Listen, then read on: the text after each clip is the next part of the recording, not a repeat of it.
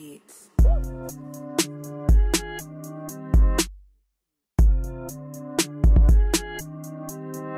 What's up, guys? It's the only Ninja One Aviators and Superhero Hat, bringing you another video here on the Modern Ninja channel. Now today is another great Saturday and we're doing another awesome tutorial for you guys. I know this is the second week that I've actually been able to get out videos regularly. I'm back. I haven't died. You know, if you haven't caught the videos last week, I'm still here. I've just been super busy with a bunch of different stuff. But regardless, I am back, and today we're going to be doing a double bow staff tutorial, how you can do the double figure eight.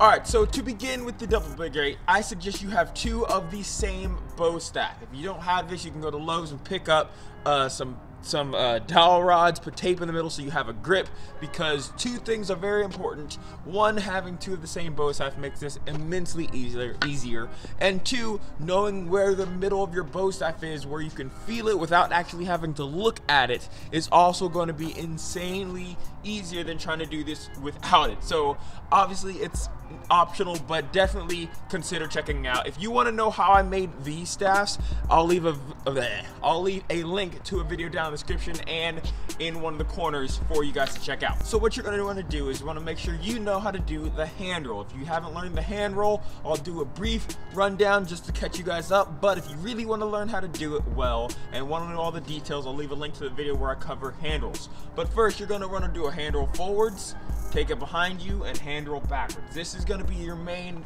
motion right here. But because you have double bow staff, you want to be able to do it with both hands. Hand roll forwards, hand roll backwards. Just like that.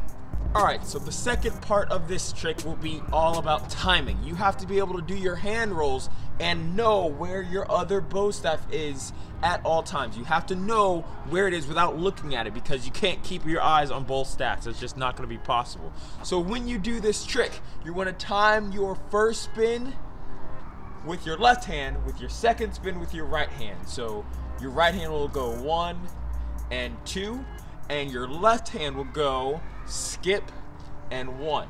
And then you can keep the motion going back and forth. And this gets you your basic figure eight with double bow staffs. One more time, a little bit faster. Start off with your right hand and then left hand. Right hand, left hand, just like that. Alright guys, if you want to learn more double bow staff stuff on these tutorials, definitely let me know down below in the comments and tell me in Discord or wherever it is. If you want to learn something in particular, let me know, because I need ideas. But just remember, the biggest thing for double bow staff is knowing where both weapons are so you don't clash your weapons by accident. That is the most important part of doing double bow staff. Now, with all that said, don't forget to do all the YouTube stuff like and comment and subscribe if you haven't, and all that fun stuff. But thanks for watching, because my name's DJ Moore, this is the Modern Ninja, and I'm out.